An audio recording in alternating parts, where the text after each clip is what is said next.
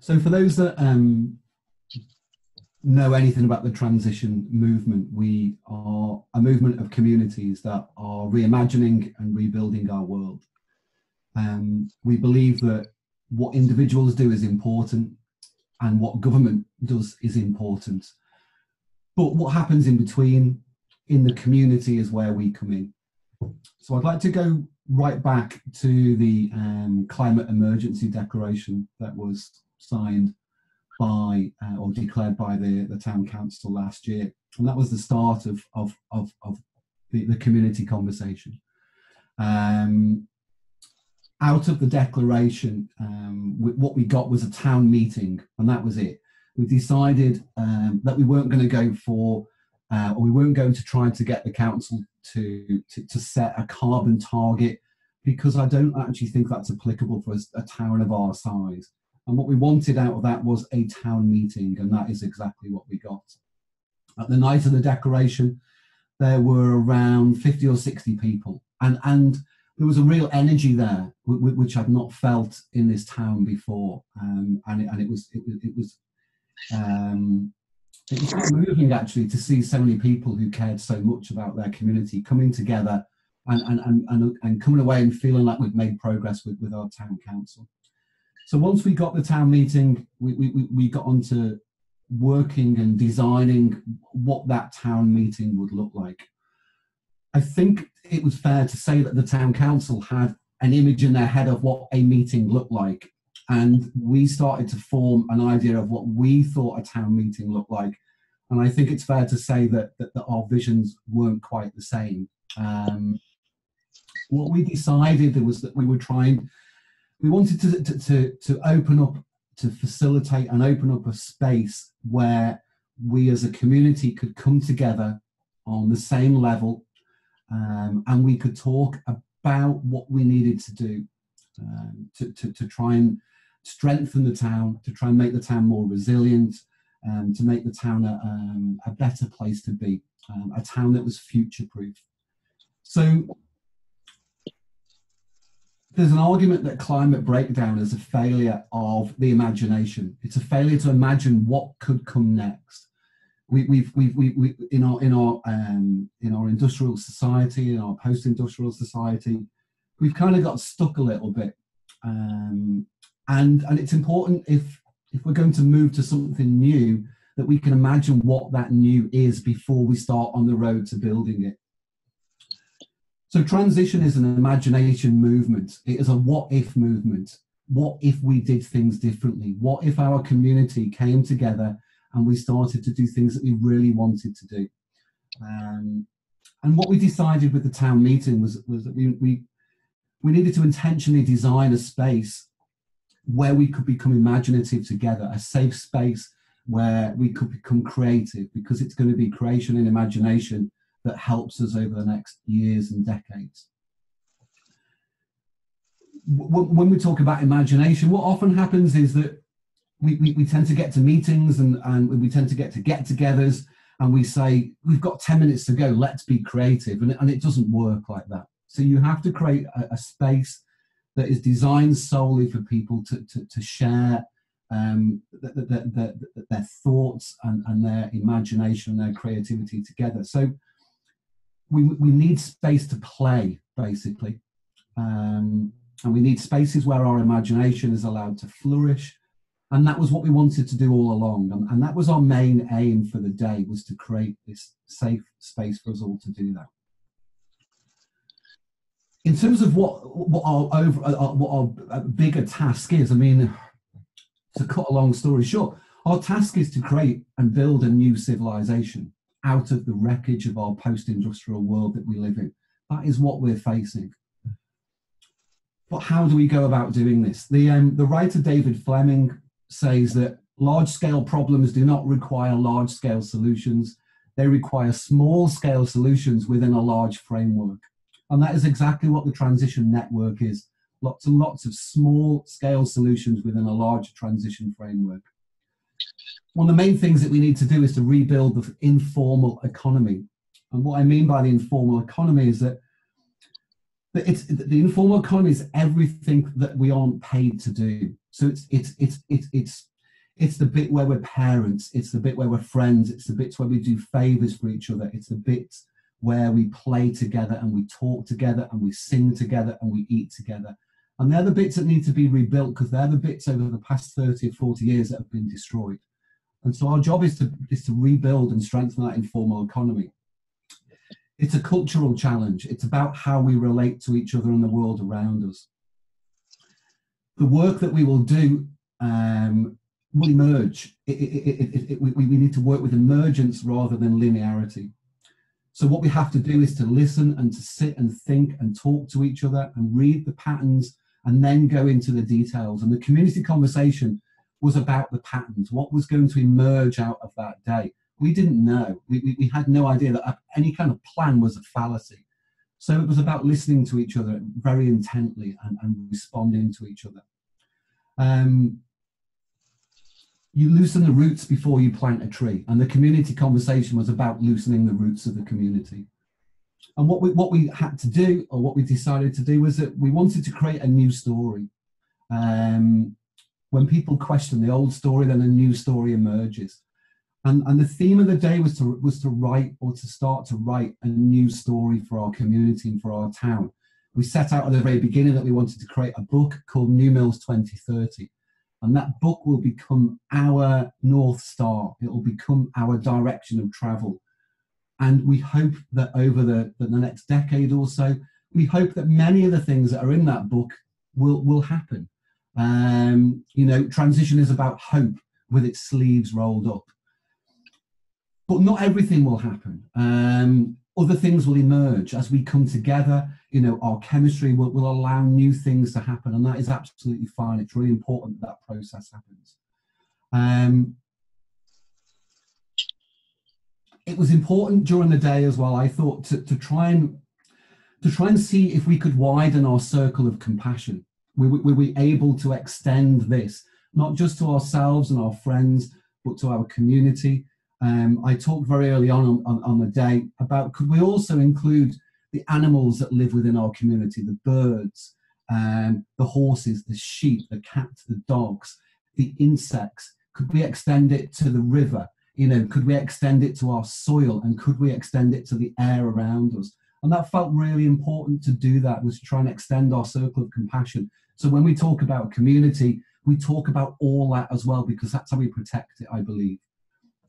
The community conversation, I think in communities, or in older communities, fire was a really important thing for a community. And one of the things that fire did was, it was a focal point where communities came to chat, and they came to talk and to share stories, and they ate together, and they planned and plotted together, and they became self-aware of themselves and their community. So the community conversation was our fire. It was our place where we came. And the idea now would be that every year we hold a community conversation, and this becomes a communal space where it is our fire, and we all sit and we talk and we do this. And that will be my hope over the next few years, that we can continue this tradition and it becomes a ritual that we can all coalesce around. What we're trying to do, and during the day itself, it was quite an emotional roller coaster. We went from kind of despair and grief to hope. There was probably anger mixed in there as well. And I think this is how we learn as a community. So what we're trying to do is an emotional challenge. How do we engage people in our communities? It's a constant challenge. It's often quite an uncomfortable dance, as many of us have realized over the past week or so, and it's become really acute how difficult this can be to move community conversations and to create these new stories. One of the things that we need to do, and the way that we designed the day of the community conversation, was for us to all be within rather than above. And that was really important. And to constantly ask ourselves, what is our story? What do we want our story to be? So it was important that we sat in a circle during the day itself. There was no one told anybody what to do. There were no leaders on the day. We just organically let the conversation happen. And that was really vital if people are going to take ownership of what happens next, because it's vital that what we talked about, the vision that we talked about, that as much as we can do, we make it happen, because it was great that we all came together, but this is only the very start of it. This is the, this is the very first few pages of the book that we have started to write. So as we all know, and as Penny has talked about, and as Amy talked about, the day itself, went incredibly well. I don't think we could have hoped that it went any better. But what I'd like to do is I kind of finish up now is I'd like people to think about what worked on that day, and to take those ideas, and when we set up our action groups, to think about what worked and maybe what didn't work, and to take that into the groups as well. How can we come to this group on a horizontal, how can we come to our community within rather than above it? We're not experts, we're not the leaders, we're facilitators, I believe, in the way that we go about this work. And I think that is the best hope that we've got. The book itself, I think, is really important. I'd advise anybody who's not seen it to have a read of it. During the day itself, I wasn't aware that any of this was happening, because as the Derbyshire Life article said, I was too busy prowling around with my little microphone. So I wasn't aware that that these conversations were happening. I got little bits of them. But when I think when Sam Roberts finished the book, it was the first time I read it. And it was incredibly moving to see, and I was incredibly proud of what we did that day. So nothing can take away what happened on that day. But I think, as everyone is aware, it's about what we do next. And again, I mentioned, we don't have to complete all of these tasks. To be honest, if we repeated the exercise post-COVID, I would imagine a lot of the results would be quite different. I imagine if we repeat the conversation next year, I would hope that, again, the results are slightly different than they are. I would expect them to be so. But, I think the book stands as it is, and it stands as our North Star, as I mentioned early on, and hopefully we can do justice to the imaginations and the creativity that kind of were born out of that day itself.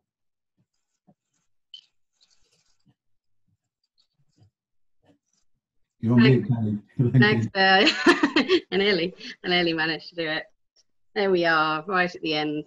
Brilliant. So thanks ever so much for that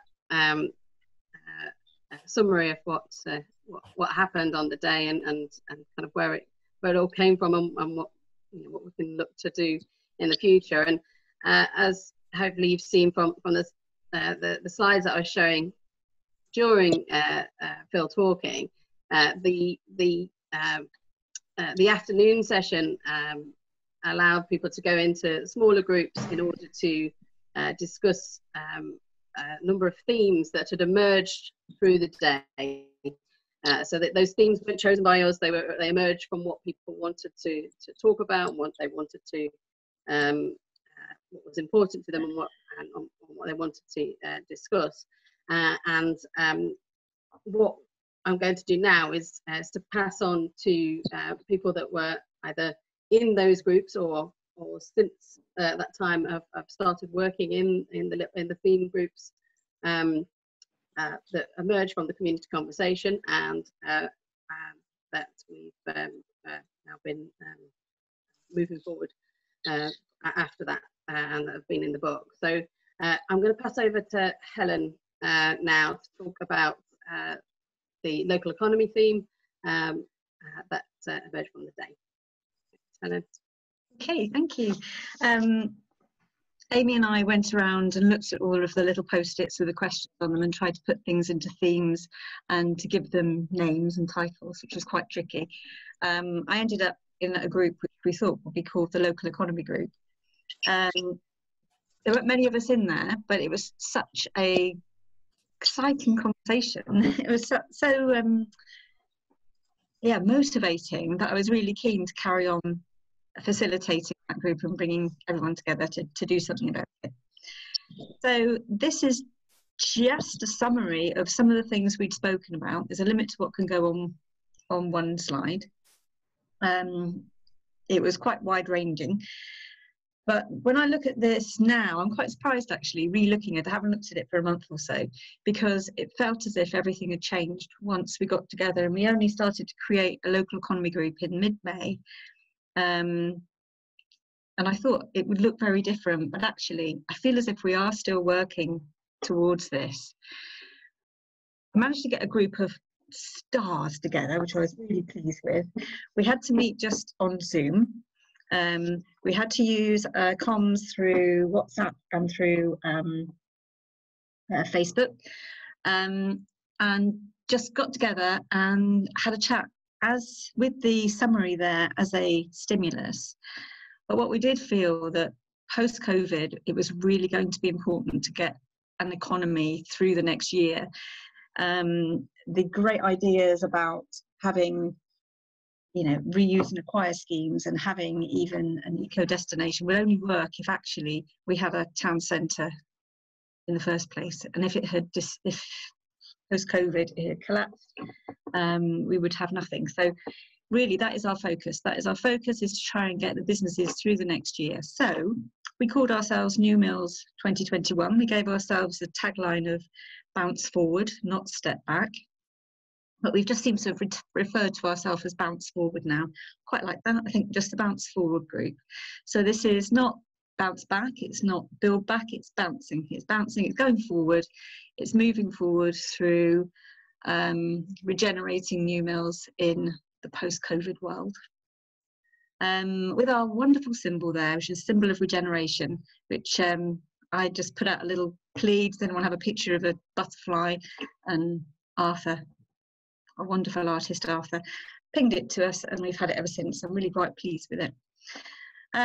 It seemed that the scope of the local economy was going to be huge, and one of the stars who's going to talk later on is Esther, of course, who is Mrs. Food. I hope you don't mind me saying that, Esther. So at the moment, we feel as if we've actually incorporated food and farming in there as well. We're expecting it to branch out, but as Phil said, we're emerging. We didn't really know how it was all going to work. We still don't really know how it's going to work. I think we feel as if we're coming together and understanding our aim a little bit more. So people in the group, what is really wonderful, and this is something I know that one of our group members, Lynn, is really pushing for, is that we have a wide representation from the community groups. As Amy had said, this isn't about transition. This could happen without the town centre. It's about people. And if we can get everybody on board and not feel it's just something that a few of us are trying to push, that would be really great. One of the things we have got in our group is Esther, who's doing some work on place management. And this is a whole new world for me. So we're not doing this all on our own. There is a body of knowledge and a body of work and people working crazily throughout the country, just working on how we can rebuild high streets. And there's some fantastic ideas coming out of it. It links also with reduction of traffic. It does link also with just the environmental benefits of COVID. But what we really needed to do is get a good picture of what the businesses need, what the residents want. Good picture of how everybody sees New Mills and not just the narrow focus that we might have. So this also ties in with Esther's research work that she's doing. It's all fitted in rather nicely. So we've got a resident survey, which hopefully many of you have already filled out. We also have a business survey, really to determine what those next steps should be. And that's quite exciting because it's only from that data that comes in that we can really look at that and decide where the priorities are and where we're going to be most effective. But I feel as if we have had some wins already. For a start, the group. So we've got representatives from New Mills Festival, we've got representatives from Visit New Mills, from the Food Hub, from Lizzie Party, and just a wonderful range of people. So with huge amount of skills. I can't tell you how much I've learned already. We've got Jane with her IT skills as well. We've got our icon, which I really like the idea of this being about regeneration and about the butterfly, and about maybe the new butterfly could become a New Mills thing. I don't know. We have also got fantastic businesses. It's been a complete thrill. It's been a complete pleasure meeting business people, meeting you know, the butcher meeting Geo, meeting Ali from the newsagents, and just chatting about their experiences over lockdown, their challenges, and just listening to, I'm on the WhatsApp group for the local businesses in the high street, and just listening to them coming up with ideas of how they can, you know, get together and promote themselves. It's really wonderful. So somebody mentioned there, I think Phil mentioned, about the energy that came out of the community conversation, and it does feel as if there is an energy, and it's just making the most of it and harnessing it. So that's a win, and talking to the businesses, walking the pavement. Everyone knows Esther anyway, but it's just been a real thrill. It's been good to be able to meet with High Peak Borough Council representatives. The Regeneration Office is very keen to work with us. We are intending to formalise that relationship with them with a memorandum of understanding, which really says that they're going to listen to us, they're going to promise to meet us, they're going to work with us in things that we want to do. So yeah, the other win, of course, is the survey. Great online surveys with Google Forms. It's been really something, having to do things virtually. There's people in the group that I've never met. I might speak to them on WhatsApp and Facebook every day, but I've never met them, which is interesting. So that is a real win as well. It's been fascinating, actually. Really enjoyed just working on the Google Forms. It was a lot of work, but it's yeah, very rewarding.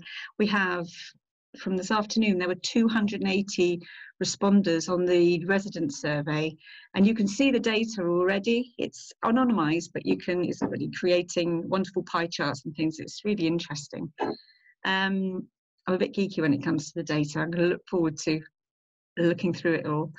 And also the support. We have had business people just saying, thank you so much for what you're doing. And that's been energizing in itself. Yeah, energizing in itself, and giving everybody a bit more energy to reimagine things and imagine where we can go from here. So that's where we are. It's been, you know, really exciting. It's emerged. Who knew what was going to come out of community conversation? And yeah, I'm really pleased, proud of my little group. But yeah, we've done what we have in, I don't know, it's barely a month. Join us. Thank you. Oh, brilliant. Thank you so much, Helen. It's really, really exciting to see how much you've done in this short space of time, and given the changes that happened so quickly after the community conversation. I think it's just brilliant to see, and I absolutely love the butterfly. I think I just want to see them everywhere. So I think we should start putting them everywhere around New Mills. That'd be absolutely great. Right, well, we'll be time to talk in a bit more detail to Helen about that after we've through the other themes. So I will move on. And invite Julian, please, to talk about the nature group. Okay.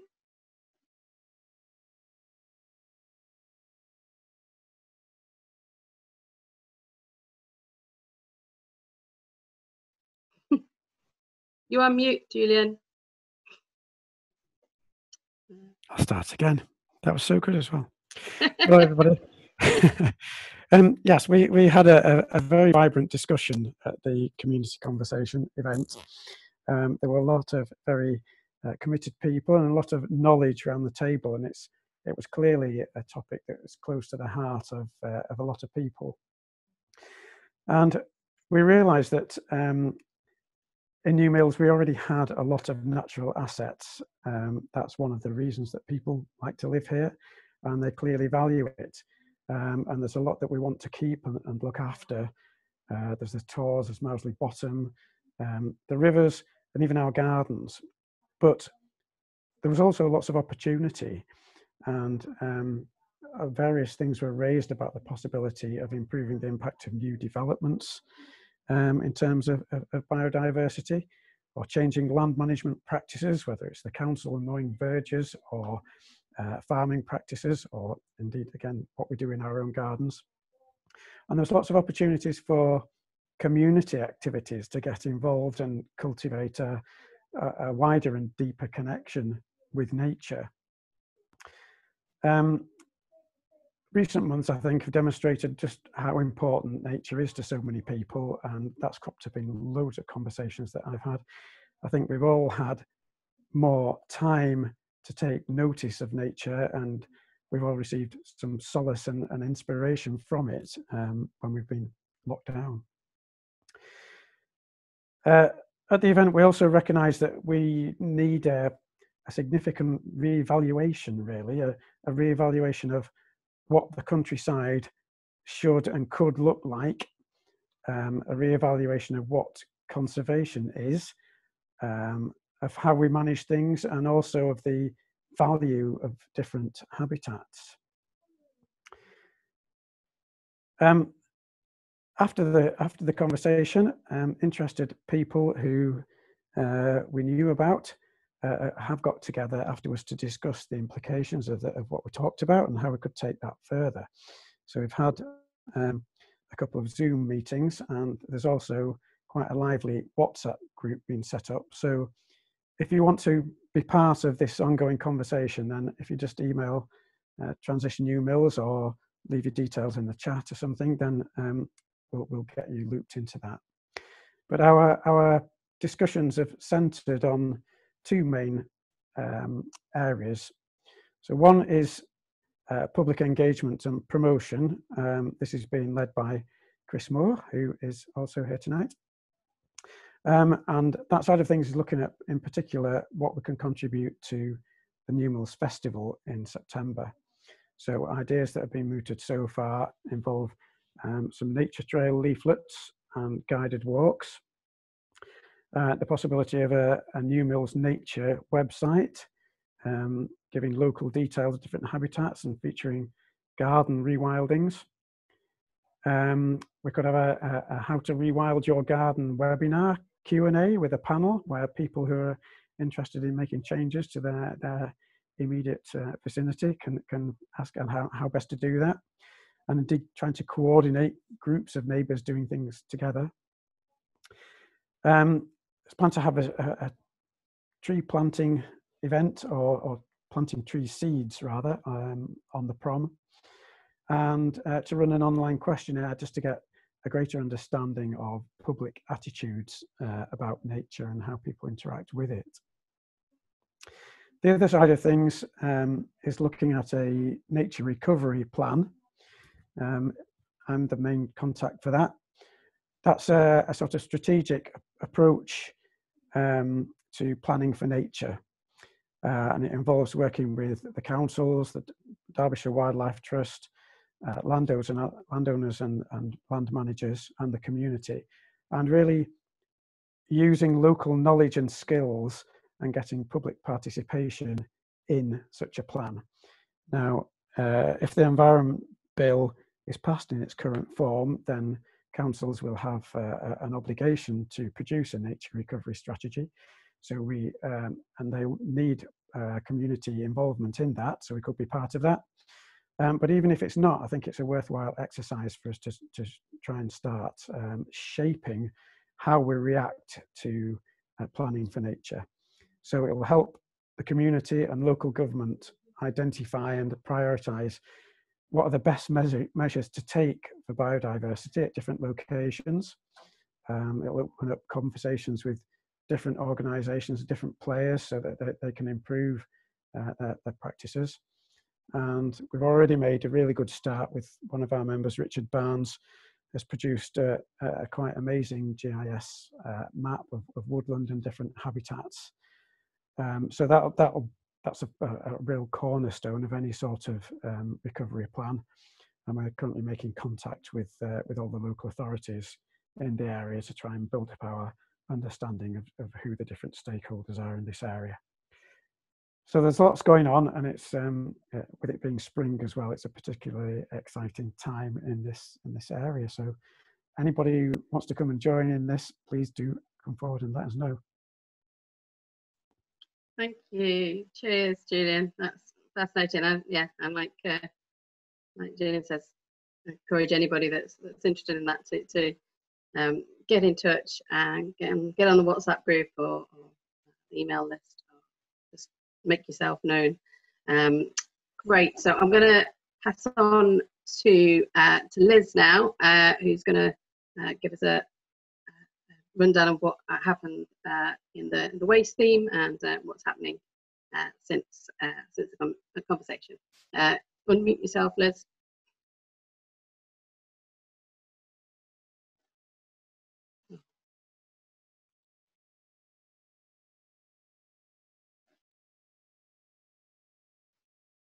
Can you do it? Still not unmuted, I'm afraid. I haven't accidentally muted everybody, have I?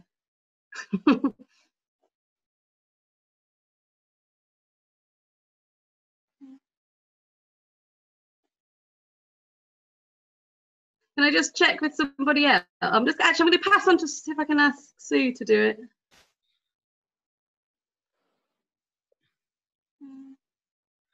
Jenny, as host, you might be able to unmute her. I'm trying. Yeah. I'm asking. I'm doing ask to unmute, but I've just unmuted myself, so maybe give her some guidance how to do it. I think she's on a phone, so if anybody knows how to do it on a phone. I'm on a phone. I'm on a phone. I'm on a phone as well. If she goes into the bottom corner and just scrolls up on the screen, a little menu will appear, and right on the left-hand side it should say mute. I'm quite sure why everybody. No, she's dropped out altogether. She's obviously had connection problems, I think. Right. Can I? Oh, no, Jane? she's there, Liz. Oh, is she there? Jane, would you mind? Oh, maybe she's back. Sorry about this, everybody. Yay! Yay! I'm sorry, the screen froze about 10 minutes ago. I haven't been able to move it or do anything at all. Suddenly it's woken up in time. Right, I'm very sorry about that. Anybody who knows me will know I'm the tech pillar of the group. Things happen to me that don't happen to other people. Never mind. So I'm Liz Longdon, and I have been running with Jane Ayres the Rethink Plastic High Peak for a few years, so obviously we've developed quite an interest, quite a background knowledge in plastic and the problem with it. So what we have done is basically just moved the Rethink Plastic into Rethink Waste in terms of a Facebook group. And we did that because we thought, well, we've got a fairly good ready-made audience there. So that was fairly easy. And we've started a WhatsApp group to start discussions and planning about what else we can do. And that group is growing slowly. I think we've got about people in there now. So not huge, like the two groups you've heard about, but waste is not a very engaging subject, is it? It's kind of, oh, but never mind. There's things we can do. So so far, what have we been doing? Well, I've just kind of done a rough list of the things we've done that are new. So we've done some research into things that have been difficult for ages. So this came from a new member, is what sort of poo bags should we be using for our dogs? So that's in touch with the council. And we have had a response to that. And basically, it's not what you would think. And this is the problem with a lot of waste issues. It's counterintuitive. The answer is not what you would think. So basically, you have a dog and you are scooping its poo into a bag. Unless you are going to actually compost it in your own home composter, you need to use ordinary plastic. And the reason you need to use ordinary plastic is because our landfill waste is currently going to landfill. And if you use biodegradable plastic, whatever that actually means, it's going to cause methane. So that's something we've actually found out. That is the council's advice.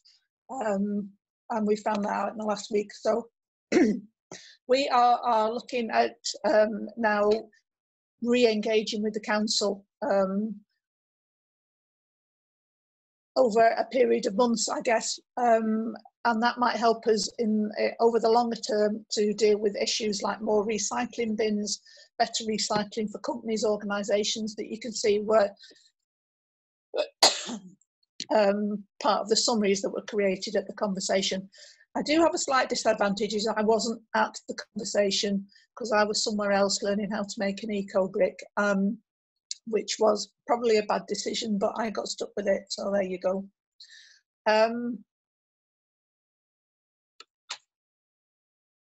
We are also looking at how we can re-engage with schools, and one thing I'm really interested in is, because I'm a retired dinner lady, is looking at food waste in schools.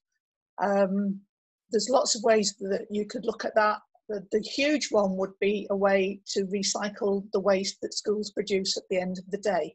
And I'm thinking really big and longer term, would it be possible for schools to have actual recycling on site to make their own compost, or compost that they could pass on to the community?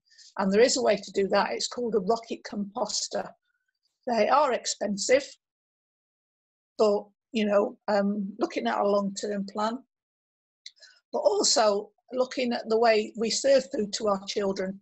And I know you would want to say, for instance, well, you've got to give children vegetables. Well, in my experience, if you give a child something that they don't want to eat on their school dinner plate, you will be scraping it away 20 minutes later, because you know, you get 30 seconds to serve a child, and it's just not the right way to get your children to eat vegetables. And I'm just wondering how people would feel about children being able to opt out of that, or about children being able to choose to have a small portion. So those are issues. At the minute, they're still just in my head. But connecting with schools, I don't know if Lindsay is here, but she is one of the teachers up at Newtown that's been helping us with the TerraCycle thing. And she is quite interested in looking at food waste as well. So we haven't started that work yet, but we're having to think about it. We're also thinking about, and this has happened in the last couple of days, how we buy and discard clothing in new mills. So maybe we need some surveys doing, but in the short term, we have found that there's quite a bit of interest in sewing for repairing clothes, revamping clothes, updating clothes. And I think I had the same idea as Sue Cooper did, to have a fashion show with revamped clothes. And wouldn't that be quite a bit of fun? Just to show that you don't need to chuck your clothes away when you're bored with them. You can do something else. Another thing that we're thinking about is the TerraCycle project, which Penny started a couple of years ago. And this has been so successful that it has actually become too successful, and the amount of collected rubbish was becoming difficult to sort and manage. So we're looking at ways we can do that differently, maybe give it back to the retailers, ask them to sort and collect it and send it off. Again, we've just begun talking about that, no action taken as yet. And then, of course, you have to remember that the problem with plastic hasn't gone away. So I read a post on Facebook today that someone's been shooting plastic pellets down in Mousley Wood, and there's an area of woodland that is scattered with hundreds of tiny little plastic pellets. And I find that really quite sad in view of all the publicity and everything that there has been about plastic. You know, but so again, still lots of work to do there. I think that's it about waste at the minute. Looking though at the summary, which you've got on your screen, I can see connections there with the community group, which, if I can keep my voice, I'm talking about next. So like the zero waste shop, libraries of things so people can share and loan equipment, repair businesses and cafes, all these things could be connected to the community group, which I am talking about next. be brilliant if anybody else wanted to join in our Waste WhatsApp group, or have a look at our Facebook page and see if there's any comments they wanted to make. I think that's about it about waste. Thank you. Thanks, Liz. Great. So, well, we've got the community summary up next. So, if you're okay, unless you want to break, and I can come back to you. Come back to me. I'm going to get a drink quick. Okie dokie. In that case, what's next? Transport. So, if I could ask Sue, if possible, to unmute. Hi everyone, I'm Sue. I was part of the transport discussion group. Unfortunately, I haven't got anything exciting to report that's happened since, because there's been no follow-on group. I joined this group out of interest, but my passion is with Transition's incredible adult group. But lots of interesting things. So the vision for the future in terms of transport was that New Mill should be quieter, cleaner, safer, a good place for children to grow up, less traffic, fewer cars parked, cleaner air, all those usual sorts of things. There were some ideas that came up about what people could do as individuals, a lot of which we thought probably needed more education. So ensuring that everybody understood how easy it was to catch a bus from New Mills around to different places. The community bus that goes around locally, to have leaflets in every household about that on a regular basis, that sort of thing, to encourage use of public transport. But also things like more people joining micro car clubs. I've got experience of that. A neighbour and I now share what was my car with support from Sustainable Hayfield and the transport scheme that's going there. We had people who were employed to look at transport issues, and one of the big things they talked about was not jumping onto bandwagon ideas without being really clear about possible unforetold outcomes. So to make sure there was expertise from behavioural scientists, easy to say, let's stop all the cars going through the town centre, but you need to know what you want your outcome to be, because there may be an outcome that's different or very negative to that. Interestingly, we thought that there would be less transport if local businesses developed ideas like the borough to reduce business rates for startup schemes, but make sure that people who owned business properties, offices or shops had to pay their rates even when the properties were empty, so that they didn't leave them sitting empty for long periods of time. I think it felt like there were sort of two prongs. I think a bit of, as Phil was saying, lots of things that we could encourage individuals to do to reduce their car use, but also big political things that needed to be done with planning across the High Peak and discussions with Transport for Greater Manchester.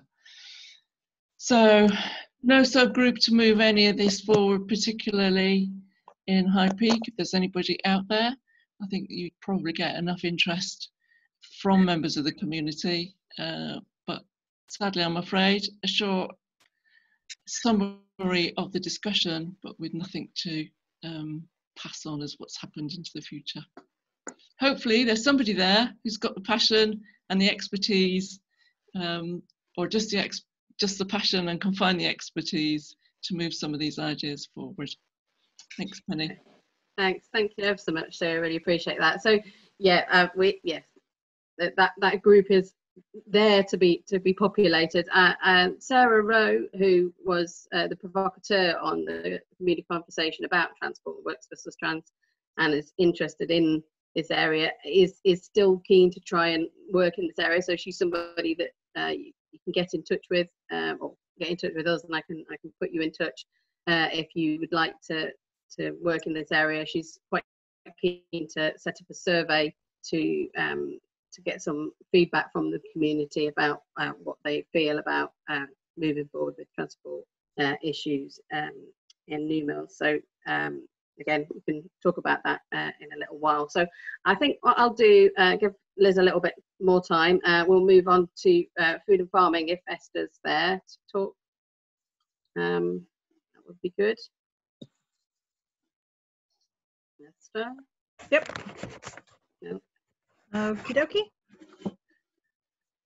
Hi, my name is Esther Morrison, and I am the sort of the food and farming lead. But we've combined food and farming with the local economy group because you can't really separate one from the other. A healthy agricultural industry is necessary for a healthy local food economy. Growing our own stuff locally means that we can improve the quality and availability of food for people who currently are relying on the food bank and work of charities and individuals who've been looking after them, particularly during COVID. We dropped, for the time being, we've dropped the organic emphasis in the food group in so much as we need to focus on feeding people. The organic aspiration is something that will be more long term, but what we want to do really as a group and for the local economy is to help more people eat better.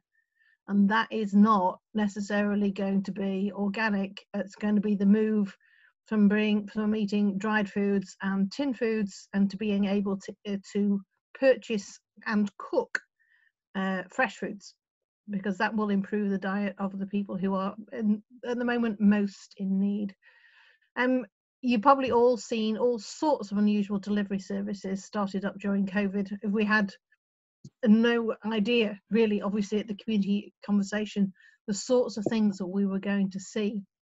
The corner shop in Hayfield has started doing delivering strawberries to people's doors. Potsy's are moving a little bit with times and they're getting deliveries out to people. So the other bakeries, ballet bakeries are now doing all sorts of stuff, and have just employed a new Spanish pastry chef. For those of you who like their food, Manuela comes with a CV that includes the Lowry down at Salford, and Kate has invested in a new chill display cabinet so that we can have proper pastries.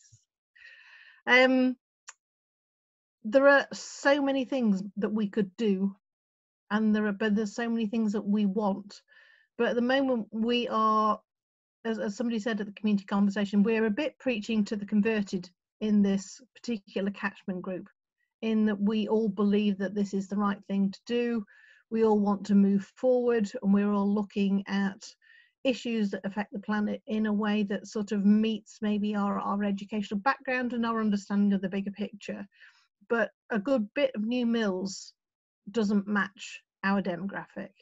They're the people who need the most help. The sort of things that the Food Hub can do the most for, teaching people to have the skills that they need to be able to understand when they're looking at stuff that looks like it might be going off. Is it going off? How can I not waste it? How can I turn it into soup? How can I freeze it? How can I work with my neighbours and batch cook stuff together so that we're all helping each other?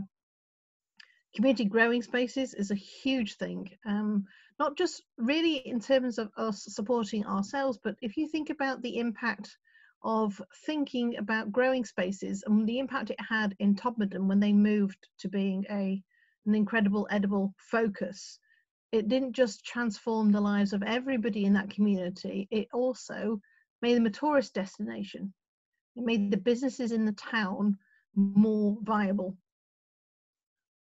We've had a lot of sort of responses on surveys and questions about, wouldn't it be lovely if we had a greengrocers? Wouldn't it be lovely if we had X, Y, and Z? In the past, in New Mills, those businesses have failed in the last few years because there hasn't been the footfall in the town centre. There has been the footfall from the people who've got the money to spend on those sort of shops in the town centre. But the interesting thing about COVID, and one of the key questions for me, I think, that we're asking on the resident survey is how many people in our town are now shifting to at least part-time home working. When I ran the Thursday night street food events in the Butterfly House, the difference in the numbers of people who were able to come to that event on a Thursday, when I shifted the closure time from 7:30 to 8, nearly double the sales of the street food traders. So that meant there was a whole group of people who weren't back in our town anywhere near when the shops were open, which left them with only the weekends where they could possibly spend money in the town.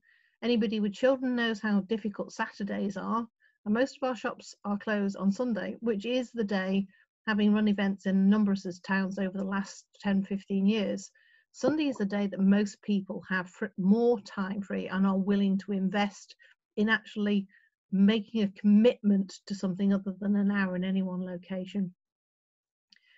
But that's a long way in some ways down the line. When we're looking at food in new mills, we have a huge amount of potential if we look at cooperation, both in the terms of the actual cooperative movement, but also working together.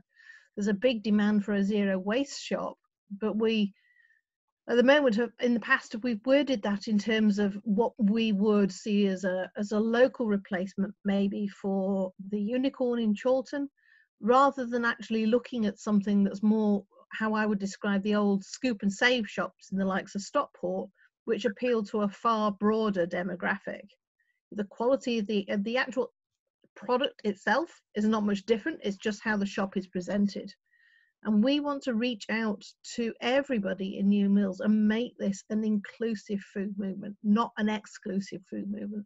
We need to make sure that everybody's interests are designed into whatever it is that we're delivering.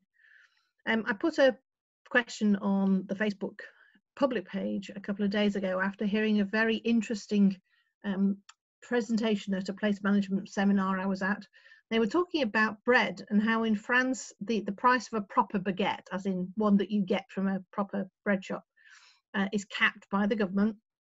And one of the reasons that they're not allowed to have any preservatives in it is to actually encourage people to buy bread more often. It's an intrinsic part of the French diet. It is not viewed as being some absolutely dreadful thing, and it's proper bread, so it doesn't have the impact that processed bread has on your insides. But from that, they then was sort of saying, well, why, when we go on holiday, do we love walking to the local bakeries and getting nice goodies in the morning, but we don't seem to take the same attitude when we're at home? And the wording of the question was what shop would you like to see in your town that you could walk to every day in the morning? Now, obviously, New Mills is an unusual town, not for around here, but for demographically, if you compare us to other towns in the northwest, we're really, really spread out. You know, the town centre is actually relatively small compared to the size of New Mills, and a lot of people, myself included, don't really live within walking distance of New Mills town centre. I can walk there, but if I shop for very much, I'd have difficulty walking back. I'd have to take the bus, which means that I'm having to time everything really closely. And the responses that we got on the Facebook post, the most popular was the refill shop. We got 7 votes for that. The second most popular was a coffee shop and deli. And this was a few people, when we were doing the Vox Pop on the prom on Saturday, talked about somewhere, I think called Wilkes, that used to be in New Mills, somewhere, by the sound of it, somewhere near Papa Pan Pizza. It might even have been Papa Pan Pizza, I don't know. But somewhere where you could get a bit of everything. Then the next one was a proper restaurant. And no offences meant to anybody on this forum at the moment who might be running an evening food business, but one thing that the hub has very definitely shown is there's a massive demographic in New Mills that are not being catered for in the locality. They want something different, they want something varied, they want somewhere where they can sit down and be comfortable and be welcome without the formality of a restaurant. But we don't have anything really that's, again, within easy walking distance for an awful lot of people in this town. Sycamore is a beautiful place to go for a meal, beautiful views, but it's only walking distance for a very, very small number of people if they don't want to risk getting knocked over. The next one down was tapas bar and a beer garden. I'm with you on that one, folks.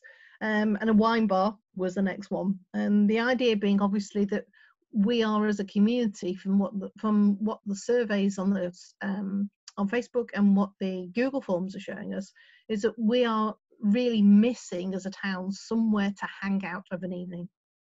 And it's a huge potential, but we have to balance that potential in the way that we've found, really, I suppose, the Bollard Gate issue, that how wonderful it is to have a pedestrianised market street, but realising the financial impact on the businesses of that pedestrianisation has made some people rethink the drive towards complete pedestrianisation. We have to be able to balance. So maybe a restaurant that is just a restaurant won't be viable in new builds, but maybe something where it was a shared space. During the day, it might be the coffee shop that people are looking for, and then in the evening it can transfer over to something else. And I think this is something that we will be looking at as a group. I'm quite lucky in and slightly cheating. I've been commissioned by a group in Glossop to deliver 3 online food events over the next few months, and which will be great because that means that we can borrow them without having to pay for them. And one of the things that I'm planning on for that particular group of events is a farm to fork discussion as to having a farmer who raises their own animals, takes them to metrics in Glossop, and then speaking then to a restaurant or pub that uses that meat as a on their menu, and how we might go about promoting people who are using local produce. A lot of people can't afford to, and that is another issue. How can we make local produce affordable to people like Geo, people like, I don't want to naming any names, but if we were to introduce, for instance, a group purchasing scheme, the quality of the meat that they will be able to purchase together will be much higher than the quality of the meat that any of them can afford to buy separately. And this is the sort of work that we can look at, working together with the food businesses and new mills to help them think local. It's not that they don't want to, but if your margins are so tight that you're having to go as far down the quality line as you can in order to be able to get turnover, then there is no attraction at all in going organic or going green. Or as Aisha said when she sort of introduced the biodegradable packaging at Kainat Kebabs, she's having to charge extra for that packaging, and some people are paying it, some people aren't. It is a choice, but at least people understand that it costs more. And this is something that obviously we're going to be looking at in the long run, and looking at how we can all work together, because that collaboration is going to be key to getting a sustainable town centre and having food businesses where everybody wants to and can spend their money. That's it. Brilliant, thank you, Esther. That's absolutely great. Yeah, thanks so much. Right, I'm going to move on. I think I'll move on to Amy now to talk about energy, and then we'll whiz back to Liz for the last one. Oh, did you unmute me? That was clever. Did you do that? Anyway, right. Well, I'm glad, Sue, that our group's not the only one that hasn't actually formed a group off the back of the discussion. Yeah, it's very similar to what Sue said about the transport. We had a lot of ideas. In some ways, I felt like everyone was incredibly enthusiastic, but as soon as a question came along that was like, what doesn't serve us anymore? We had to keep reining it back to energy, like come back to the topic, because we were just going all over the place, which was great. So the main themes that came out of it, there was a real interest in local energy production,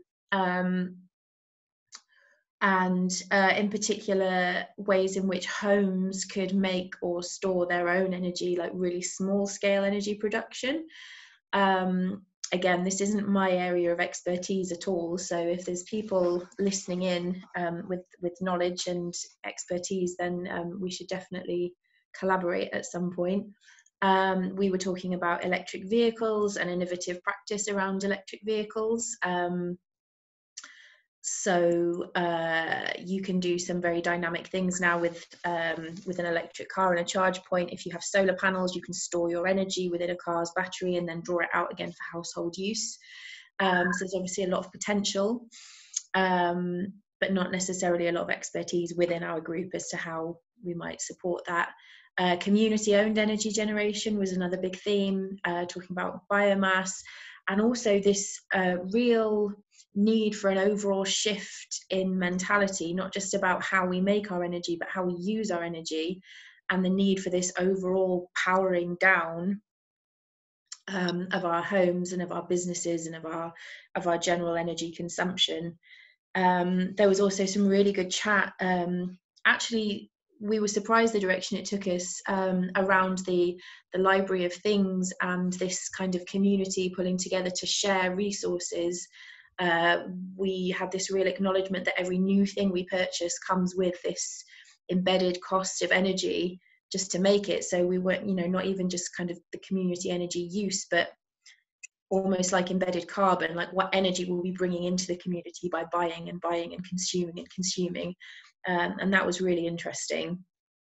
And listening to everybody else talk, it's quite nice to be near the end, because everything links together so much. And I think Phil did quote on the day this thing about connections, about bringing in this idea of connection and all these different areas working together to not just to have these separate, like, the economy and energy and transport, but actually just to have this rolling ball of developing solutions. And I feel like a lot of the things we talked about in energy fit into so much of what other people have said as well.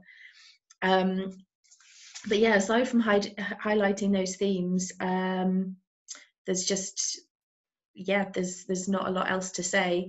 If anybody does have a particular interest or expertise around energy, then please do make your voice heard, or if you know somebody else, put them onto the transition page and just get them to pipe up, because again, so much enthusiasm. I don't think you'd struggle to find a friend.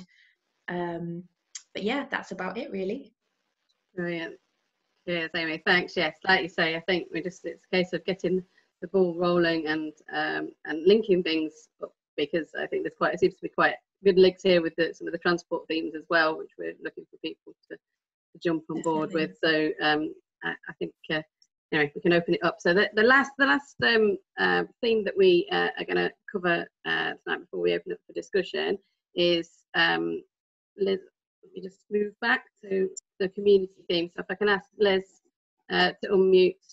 Oh, we're not going to have another problem again with unmuting, are we? You're still muted, Liz.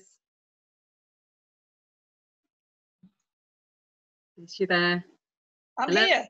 Hey, excellent. All right, brilliant. Okay, so if you could just talk about what was called mindsets on the day, but has evolved a little bit since then. Thanks, Liz.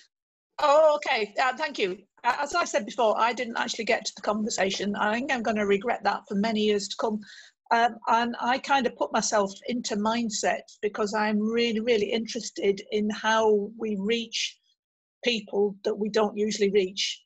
And then when I actually saw what was listed, I saw it was about much more than just mindsets. And what we've actually got is a huge wish list of brilliant things that would allow us to bring all the themes together, or a lot of the themes together, if we could make them happen. And at the minute, I've still got a very small group looking at this. I think there's just 6 of us at the minute, and we at the minute we are just investigating what you would need to have a community hub. It is a really, really big task just to have the right somewhere approximating the right amount of money. If you were just to have, for a brief period, say of a year, the rent of a town centre shop, say something the size of the empty Oxfam shop. You might have to find £1,000 worth of rent just per month, just for the shop. And then you add in all of the equipment you might need, the insurance you might need, any staff you might need. So you are talking a lot of money. So we are also beginning to investigate what grants might be available. But I think we really do have to look at that as a very long-term project. It would be even better if it could be somewhere we could purchase and the community owned. So again, we are looking at what community owned actually means. What is the legality of that? I would have thought if there has to be some sort of entity that owns property. So we're looking at all those sort of issues. But looking at the rest of the stuff that's on the list, there is again issues like getting a police station back, getting the Shore Start back, school crossing patrols, which means perhaps lots of surveys about whether or not the wider town people want this, and how much support they would give it, and then lots and lots of negotiation with councils. And I suspect if we were to investigate all that closely, we would discover that it's lots of different levels of council that are responsible for the funding for all those different things. I am particularly interested in the thing that says no more mental health stigma. Now, as somebody who's had mental health problems and still has them to some extent, I am really interested in that, because I think having a wonky mental health from time to time really shakes your self-image. And although any stigma I have suffered, I have probably given to myself, I am now very confident to talk about having mental health problems and not be in any way ashamed of it. But whoever put that point in presumably was aware of some, and I would love to find out more about that, and what our experience is in the town. And I'm particularly thinking about young people and about men. There is this idea, I think, that men have more of a problem with mental health because they don't talk to each other. I don't know how true that is, whether or not it's a apocryphal story, but I'd love to hear about that. I'm also really, really interested in the idea of a strong youth voice, because ever since I joined Transition and started thinking deeply about the issues that we face, I am convinced that getting young people motivated and on the side of change is the key to making it succeed. And I would love sometime in the future to repeat the community conversation just for our young people to find out what they want in their town and what they want to have when they are young working adults. So perhaps through the school, that would be brilliant. A bit of a captive audience, I don't know. Again, all these issues are long-term aims at the minute. What I really, really need is more people in my group to help, because this is too big a list for 6 people. So if I went away with 3 more people, I would be so happy tonight about that. There is a WhatsApp group. I'm sure Jane would share the link if I ask her nicely. I've done it. Thank you. I'm just sharing all the links. There's some more links there for the other groups as well on the page shared as well. Sorry, carry on. Yeah, but again, I thought when I looked at the list of stuff that had gone on to the summary, the wish list, I thought community, this is the one that pulls everything together, that gets everybody in there. And I think there's some things on there that will engage those people that we don't usually engage. So Goit Valley House, saving Goit Valley House for the immediate future raised an enormous amount of support. But the 6th form back, that'd be good. You know, the lollipop ladies at all the schools back. Yeah, all that sort of thing might engage the people that we don't usually hear from. So I'm sorry that is a little bit vague, but we are just starting work and there is only a few of us, so there is lots that could be done there. Brilliant. Thank you so much, Liz. Yeah, I genuinely think that whole thing, it does span so much of the other stuff that's happening within that came out of the community conversation. And I think the idea of a community hub really came through in lots of the different themes. So I think that's something that I definitely want to get behind and help try and bring to fruition, and I'm sure there'll be other people will as well. So that's it from everybody that's talking. I think I was going to ask Phil if he's got any just final words to sum up. Is there anything that you'd like to add, Phil? Unmute. Can you hear me? Yep. Okay, it's just I mean, it's been really good listening to everybody. It's been really interesting. There's so much to try and keep on top of. The quote that Amy mentioned was it was from Wendell Berry, and he said that only by restoring the broken connections can we be healed. That connection is health. What our society does its best to disguise from us is how ordinary, how commonly attainable health is. We lose our health by failing to see the direct connections between living and eating, eating and working and loving. And I think Amy's absolutely right to kind of tease it out of what we did. We've got some really big questions to answer over the next years and decades, such as how do we feed ourselves? How do we provide energy for ourselves?